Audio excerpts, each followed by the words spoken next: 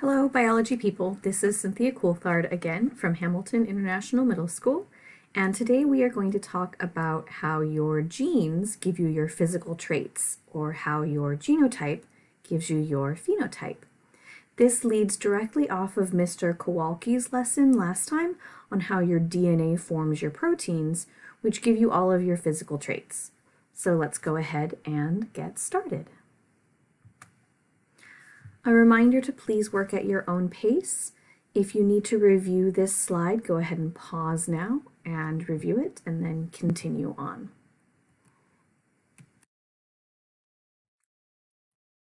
So as I said earlier, we are going to be talking about how your genotype becomes your phenotype.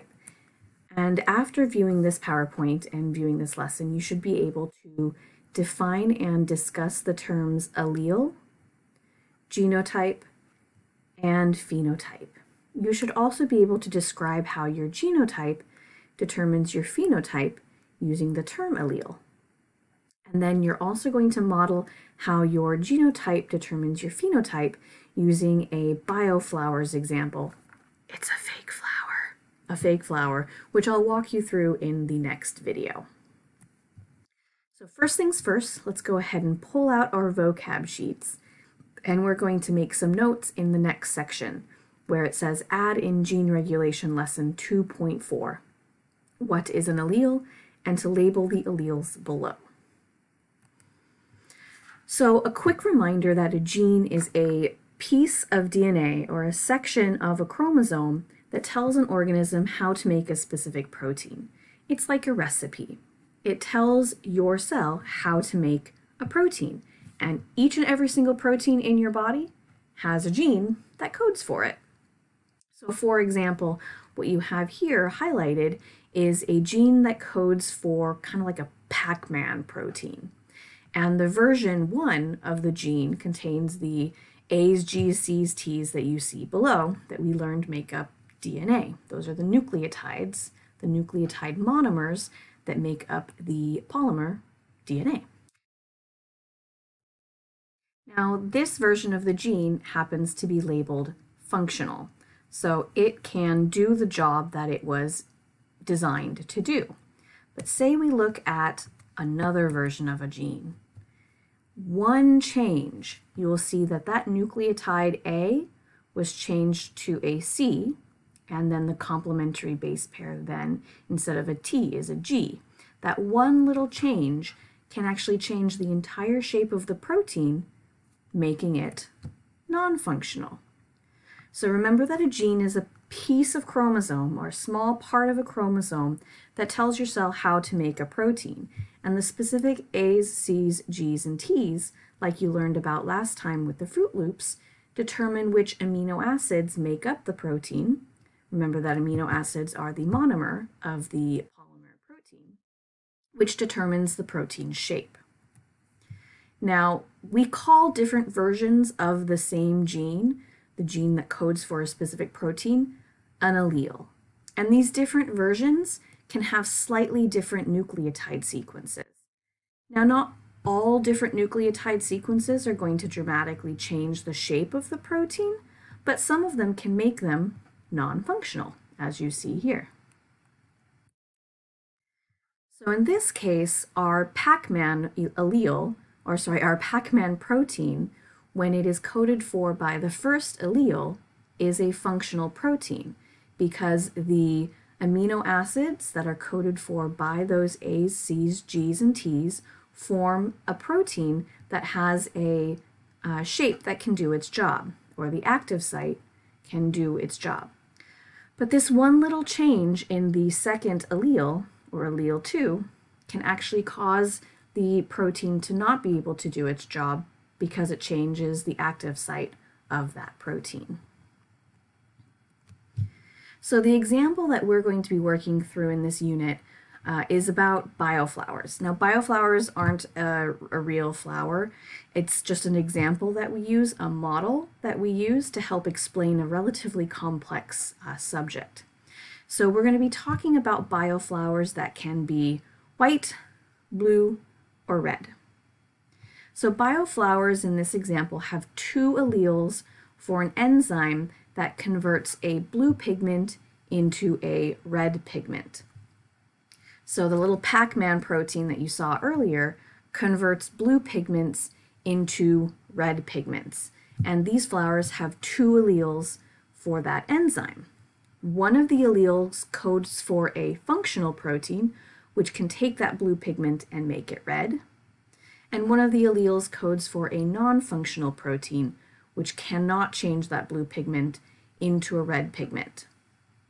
One thing for you to know is both of the alleles are expressed.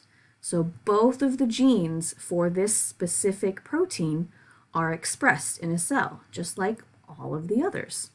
So the flower color gene that we have demonstrated on the 2 chromosomes below, we have a blue allele of the flower color and a red allele of the flower color. And remember that you're getting one from your first parent and one from your second parent.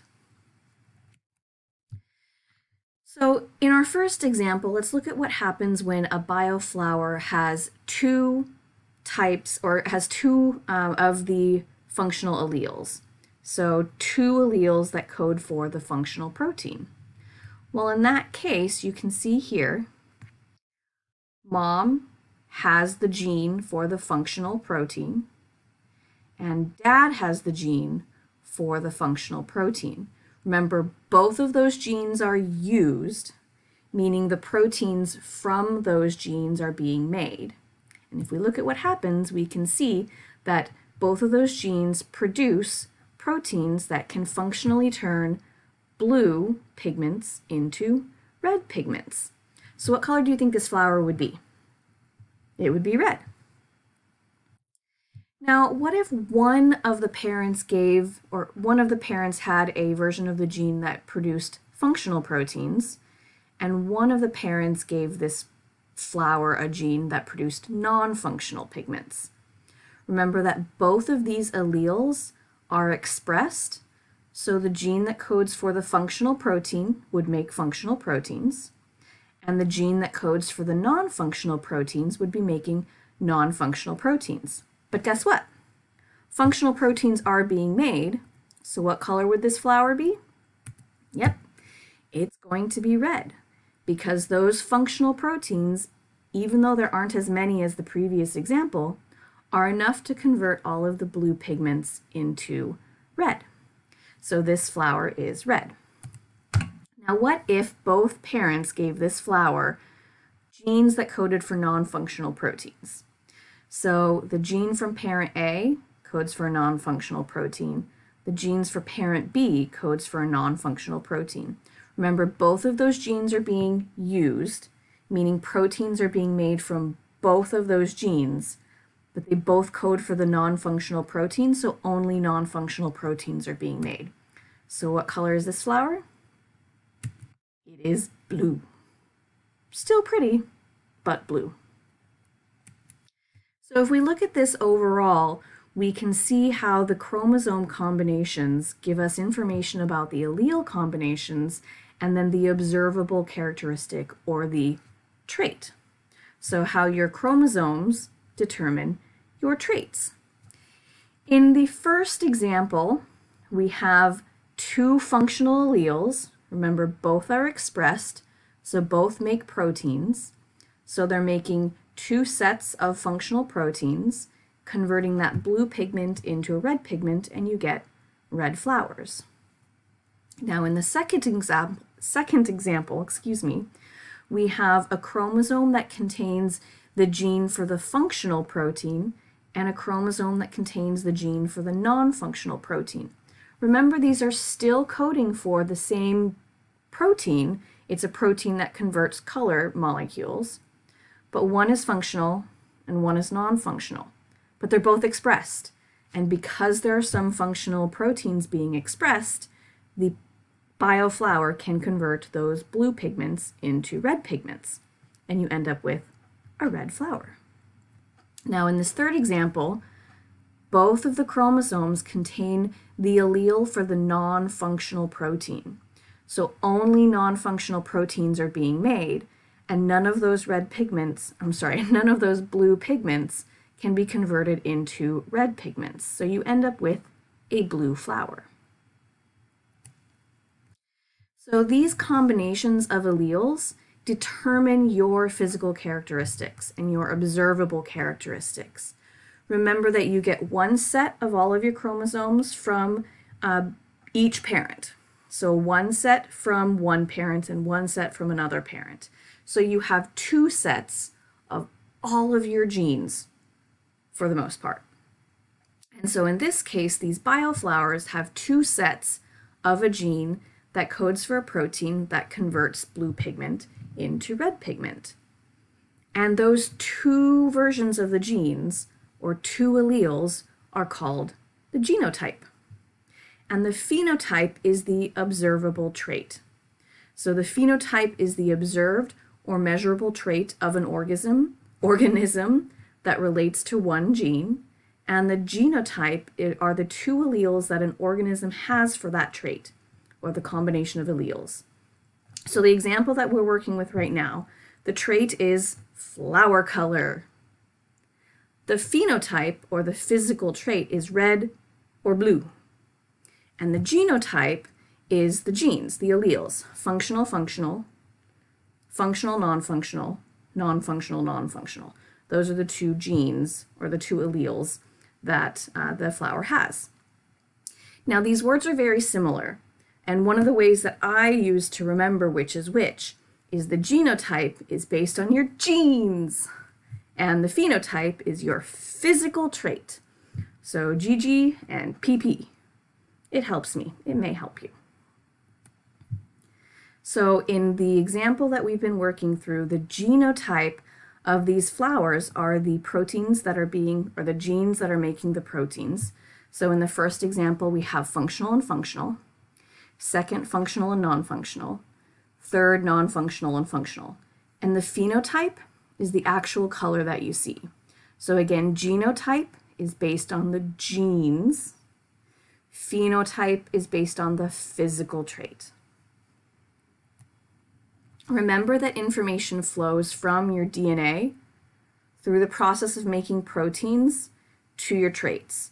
And we have many, many, many traits within us that make us these unique individuals that we are. And it's all coded for in our DNA through the process of making proteins. So your DNA, that's your genotype, and your traits, the physical stuff that we see and sometimes don't see, like what you'll be talking about in a little bit, diseases that you can't see. That's your phenotype. Your genotype determines your phenotype. So your genes determine your traits. And if you worked through the spirit bear examples, you'll see that a different genotype can lead to a different protein structure, which gives a completely different phenotype, just like we saw with the bioflowers. So there's a practice assignment that you're welcome to do. It's a genotype to phenotype worksheet, and you're going to use this DNA wheel that you used with Mr. Kowalski to determine what amino acid sequence your protein will be. And I'll walk you through it again a little bit when we do our next video on the bioflower worksheet. So again, take a second, make sure you understand what an allele, genotype, and phenotype are. See if you can explain to someone else how your genotype determines your phenotype, making sure you use the word allele. And then next up, you're going to model how your genotype determines your phenotype using a bioflowers worksheet. So coming up next, you're going to check your work on the genotype to phenotype worksheet using the key that is going to be provided. Consider completing the optional student questions to deepen your understanding. Ask your teacher if they would like you to do these. Make an entry into your learning tracking tool entitled Genotype to Phenotype. And then if your teacher has added a discussion board to their Schoology page, make sure that you add to that discussion. And if you have any questions at all, please make sure to reach out to your teacher. Coming up next is the video that I will be making on the genotype to phenotype worksheet, and then after that you're going to zoom into sickle cell with Ms. McGinty. I hope you have a wonderful day today.